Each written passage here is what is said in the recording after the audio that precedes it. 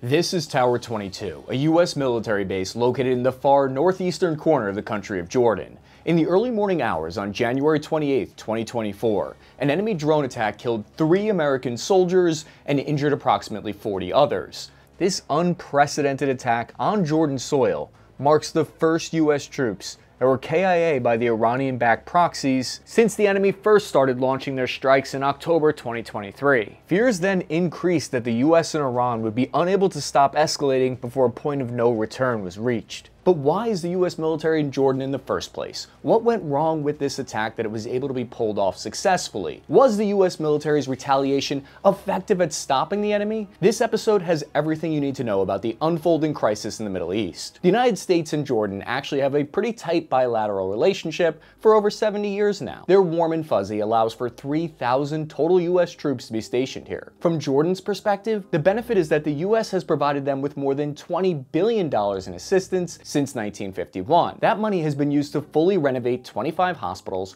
and most recently they got 12 Black Hawk helicopters, which are very useful in counter-terror missions. Now, if we put on our strategic thinking caps, these troops are important partly because of a single base called the al-tanf base, largely made up of 200 high-speed special operators.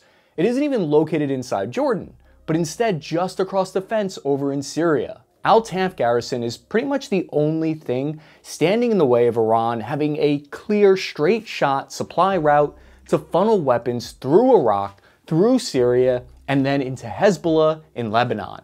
It's located right on the Baghdad-Damascus highway, and according to the Brookings Institute, it denies Iran one of the 3 potential land bridge routes between Iran and the Mediterranean. And so from the perspective of Iran and its proxy militia groups, they very much do not want the al-Tanf base or Tower 22 in Jordan standing in their way. So then what's the whole point of having the Tower 22 base in Jordan? What does it accomplish? It's a relatively small outpost with only 350 US Army and Air Force troops stationed there. Its location is extremely remote, out in the middle of the desert, surrounded by a whole lot of nothing. It's directly on the demilitarized part of the border with Syria, and only 9 miles away from the Iraqi border, so special forces units are able to quietly tiptoe in and out of the region easily. From a humanitarian point of view, the base protects the nearby Raqban refugee camp, where about 7,500 Syrian civilians have lived since ISIS forced them there in 2014. The camp even once housed 100,000 civilians. Having that extra security here can be useful because in 2016, ISIS struck the refugee camp with a car bomb. So Tower 22 was established in 2015, was originally created to help train, advise, and assist Jordanian soldiers to fight off the extremist ISIS group as they tried to encroach on their country. It's located only 12 miles from the al-Tanf base, so it serves as a major resupply and logistics center. Here's how I would assume it all works based on how my old operations played out in Iraq. US supplies, ammo, personnel,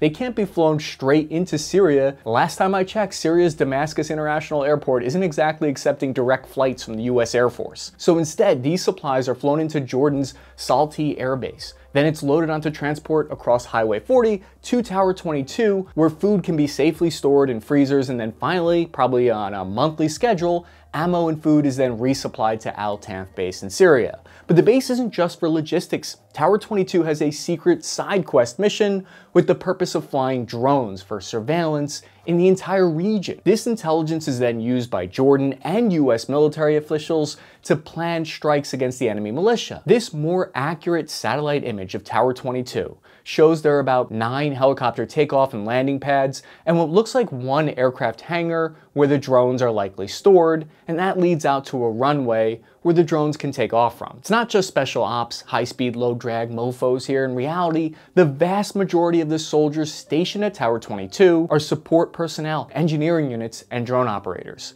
Okay, so that explains why they were there. How the heck was the enemy able to get a drone past the defensive systems? Prior to this attack, rocket, mortar, drone attacks on US forces in Iraq and Syria had become a daily occurrence with over 160 strikes since October 7th. But up until that point, they'd failed to even seriously injure a single soldier. When the enemy continues to fail and fail, it can have a tendency to create a feeling of complacency among leadership when it comes to addressing threats. Furthermore, The threat assessment considered that Tower 22 was extremely low risk. Part of the logic for that was because enemy attacks pretty much always take place inside neighboring Iraq and Syria instead. It was a kind of unwritten rule that the enemy wouldn't strike outposts in Jordan. Why would they choose to do that on their own free will? Because they feared the retaliation that escalation would rain down upon them, and we'll get into that soon. You might be wondering why weren't the Patriot air defense missile systems protecting this outpost against drones? A 2018 International Institute for Strategic Studies report found that the US Army operates a total of 50 Patriot missile batteries. What this means is that they can't be everywhere all at once throughout the Middle East, Europe, and the Pacific. Their deployments need to be prioritized based on the level of perceived threat. Otherwise, it would appear like these assets were being wasted. I was stationed at a similarly sized outpost in Iraq over a decade ago. We had zero air defense capabilities. Not a whole lot has changed since then. The other big asset, the CRAM air defense system, they're always reserved for the forward operating bases, the FOBs, that have several thousand soldiers, and more importantly, your high-ranking fancy generals. Based on this budget document, I believe the Army has about 53 of these CRAMs in their inventory, which also limits their deployment. These two systems, Patriot and the CRAM, work best when they're using a layered air defense network so that they're able to cover down on each other, but they're not necessarily an economical use of firepower for a small, tiny outpost, which we have hundreds of. Tower 22 had to rely on electronic warfare systems that are designated to disable enemy drones and disrupt their signal so they can't hit you. There were no systems located there that could fire kinetic shots at the drones or aircraft as far as I can tell. The word kinetic in military terms is different from your physics class. It means actually firing a physical projectile at incoming drones, and it's one of the most overused buzzwords in the military. Hua. So how did this drone succeed where past ones had failed? There are a number of theories and explanations from officials. According to preliminary reports from the military that haven't been made public yet, the enemy drone was either mistaken for friendly aircraft by the counter-UAV radar systems, or it flew too low to the ground to even be identified by radar. It's unclear exactly what happened or if it was a combination of different factors. One thing I think they probably did was take advantage of any sign of complacency on the base. So if the drone operators were taking the drones off and then landing them at the same time every day and not changing the schedule, the enemy could exploit the fact that they were being predictable. This way, they could time their own attack so that the radars were already expecting an incoming friendly drone to land at that time. This way, Tower 22 would see the enemy drone and assume it was just a friendly one returning back to base as scheduled, basically fooling the radar system. So to that point, I dug up this document from the Department of Defense that reveals that an Air Force radar TPS-75 was located here in 2022, although I don't know if it's still there, but according to an interview with The Intercept, who spoke to an anonymous soldier who served at Tower 22 in 2023, he said that radar was broken 80% of the time that he was there. This radar is originally from the 1970s, so that's not a surprise, and as far as I know, it can only be pointed in one fixed direction at a time. Bases need newer radars that have 360-degree coverage. Tower 22 may have had some drone interceptors located there, some kinetic abilities, we don't know for sure, but without radar systems that can detect friendly versus foe, it wouldn't really matter. So the enemy drone, by one way or another, human error, we don't know, it got through the defensive systems.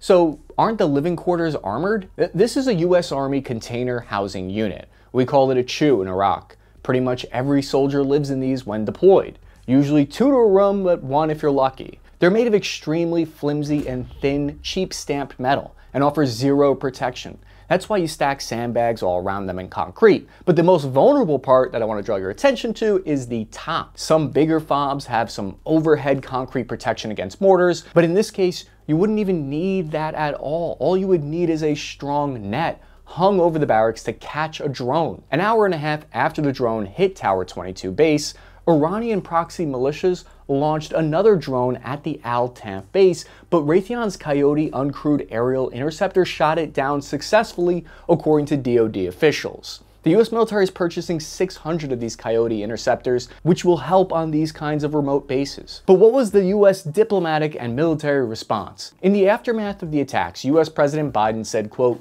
"We will hold all those responsible to account at a time and manner of our choosing." And Defense Secretary Lloyd Austin made a statement that we will take all necessary actions to defend the United States, our troops, and our interests. In a second, we're going to get into the US retaliatory strikes, whether or not they were successful, if they took out the enemy leaders or not. But first, when it comes to learning about effective counter-UAS, I thought it would be great to work with this episode's sponsor, Raytheon, to get some behind-the-scenes exclusive access into their insight on this challenge. The threat posed by enemy drones is real and proliferating. We already know that. It's evident in current-day conflicts around the globe. These threats are fast, maneuverable, and inexpensive to obtain and deploy. They're launched in singles and in swarms, designed to overwhelm defenses. All of these factors pose their own challenges and require a solution tailored to this threat set, from detect to defeat. The company's high-performing sensors and cost-effective kinetic and non-kinetic effectors, integrated with a command and control architecture, can handle a highly saturated air picture. That means it can take out drone swarms,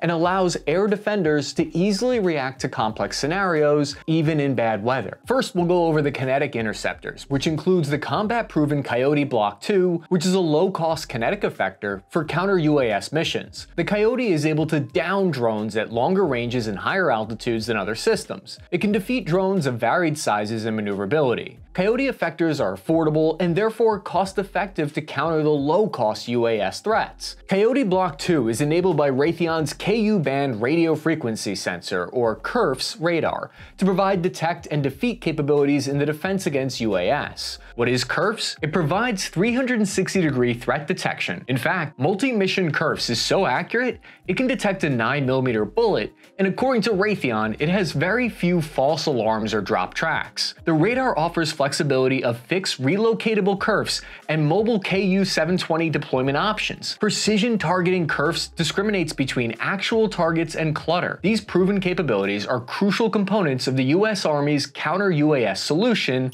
LIDS, which stands for the Low, Slow, Small, Unmanned Aircraft Integrated Defeat System. CRFS and Coyote Block 2, as part of the US Army's LIDS, are currently deployed globally across multiple combatant commands. Now for the non-kinetic side. Raytheon's high-energy laser, or HEL, is a cost-effective non-kinetic solution to destroying enemy drones. With each shot costing less than a cup of coffee, HEL is an attractive option to engage cheap drones, either as a standalone system or as part of an integrated air defense solution. The HEL gunner uses a video game-style remote control that's incredibly user-friendly and easy to train on. The system's fire control computer identifies and automatically tracks enemy targets using integrated Raytheon sensors. The HEL is scalable up to 50 kilowatts with a modular design, so you can throw it on the back of a light tactical vehicle and still take down an enemy drone in a matter of seconds. The system has already been deployed to combat zones around the world, although Raytheon was unable to disclose exactly where as of this time. One important thing to note is that counter-UAS capabilities are best deployed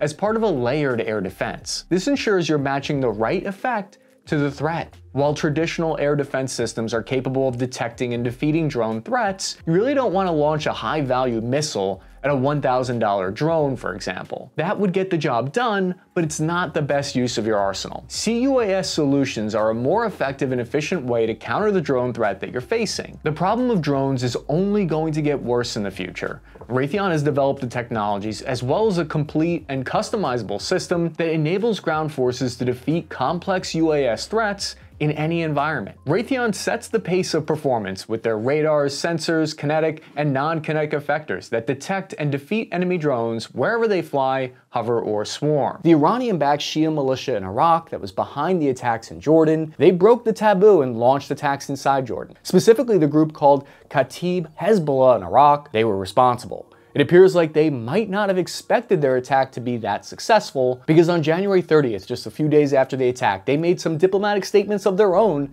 that you don't normally hear in these kinds of situations. The Wall Street Journal reported that the leader of the group said that it was halting attacks on US bases and troops. He said, quote, "We announced the suspension of military and security operations against the occupation forces." Abu Hassan al-Hamadawi, the group's Secretary General, said that they would adopt a temporary passive defense. Well, let's see what that translates to in diplomatic buzzwords. Personally, the impression I get is that they all of a sudden want to de-escalate. Unfortunately for them, they would have no such luck, because in response on February 3rd, US bombers hit more than 85 different targets located at 7 locations throughout Iraq and Syria. These targets were hand-picked, especially because they were said to be associated with some of Iran's Quds Force. The Quds Force specializes in unconventional warfare, military operations. They're basically described as like similar to the American CIA and how they operate on the ground. The installations that were hit included your command and control headquarters, drone and ammo storage sites, killing at least 40 enemies.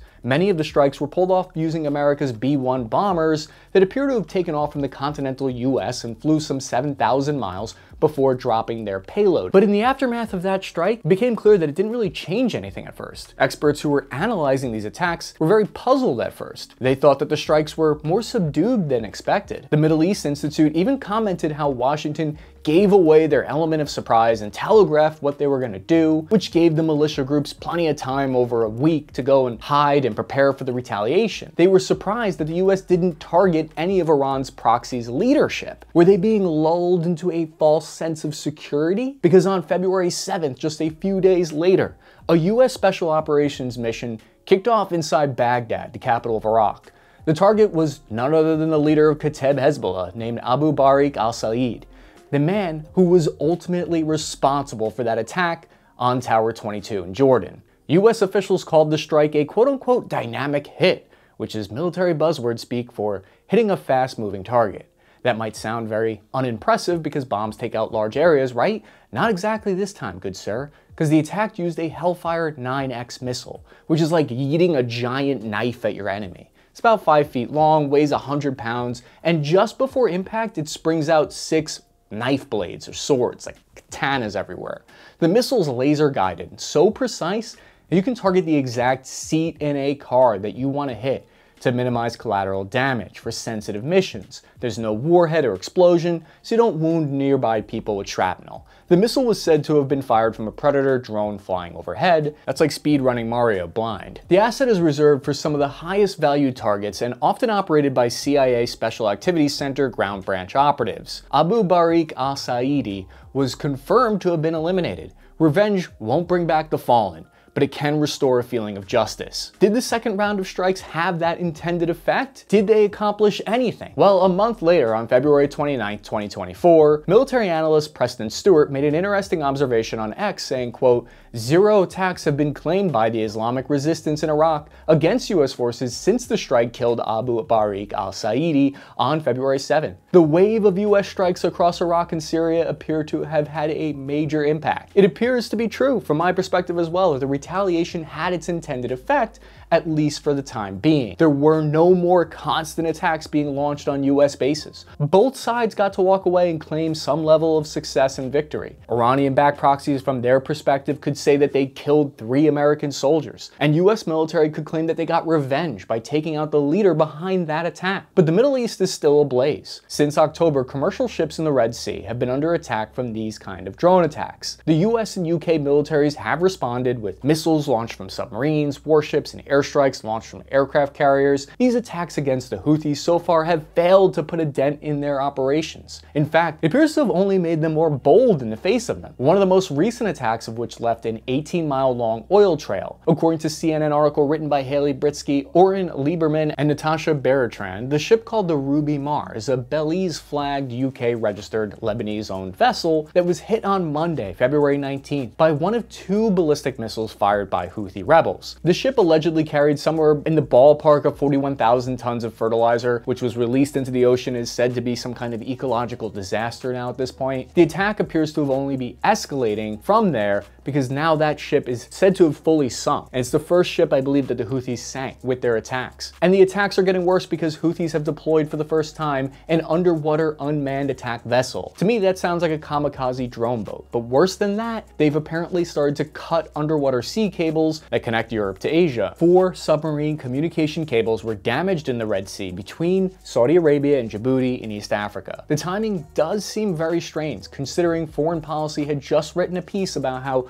Houthis might start targeting these cables next. If it was just some off-course whale's tooth that snagged the cable, that'd be one heck of a cosmic coincidence. These cables are very expensive to repair since it costs about $700 million just to lay them down in the first place. But wait a second, why aren't we seeing this news everywhere? It could be because there are still several working cables, so the situation situation isn't critical yet. Or it could be that these attacks were unconfirmed. CECOM was unable to confirm that the cause behind them was Houthi attacks, so it might have been unrelated. The Houthis themselves officially stated that they weren't involved and didn't claim responsibility, and they usually love to claim responsibility. I didn't hear about this in Foreign Policy, NBC, Fox, or CNN. This information is coming from the New York Post, who seems to have gotten these details from the Globe, so we have to wait on that still. Since January 12th, this is the fourth round of major strikes carried out by coalition forces. They've hit over 18 Houthi forces locations inside of Yemen. According to Al Jazeera, the US and UK forces struck underground weapons and missile storage facilities. What this means is that we've seen Houthis changing their tactics